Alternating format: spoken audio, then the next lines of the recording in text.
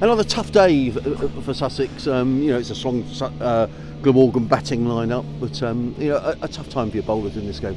Yeah, look, they bat deep, Glamorgan, but I thought the way that, you know, we've talked at length over the last couple of weeks with the young bowlers, and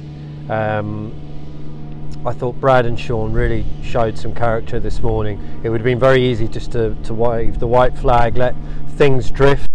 You know, and I thought they came out with some real purpose and set the tone of the day. Yes, you know, inevitably it gets to a stage where the game does have a tendency to run away from you, but you know, I thought Danny Ibrahim as well. I think he probably just went at 3 and over, and I thought, you know, whilst he might not have had the success in terms of wickets as he might have liked, he has actually, over the course of the last 2 games, where I think our innings have probably gone at sort of more at 4 and 5, he's gone at 3. So, you know, it's trying to recognise the contributions that are being made that might not obviously capture the highlights that you'd hope to see of 4 and 5 and 6 wicket hauls.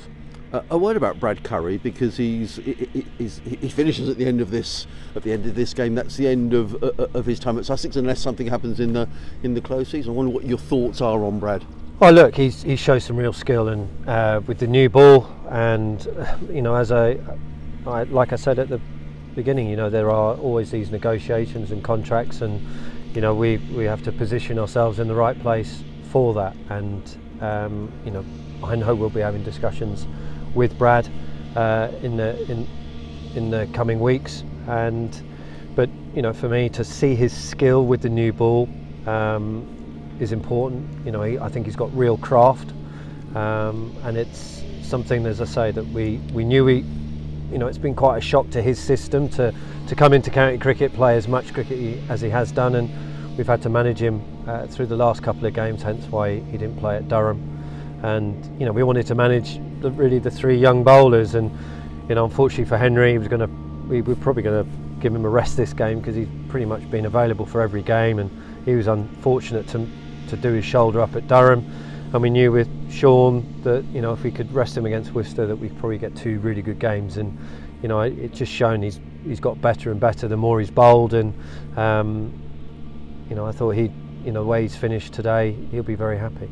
Bit of illness and sickness in the camp. That's all you need, James. At the moment, yeah, Mother Cricket isn't quite dealing us the cards quite right, and unfortunately Finn Hudson-Prentice and Charlie Tier went down with sickness bugs overnight. And you know, you're there talking to Matt Maynard to see if he would allow Ollie Carter, and very kindly Glamorgan allowed Ollie to keep wicket.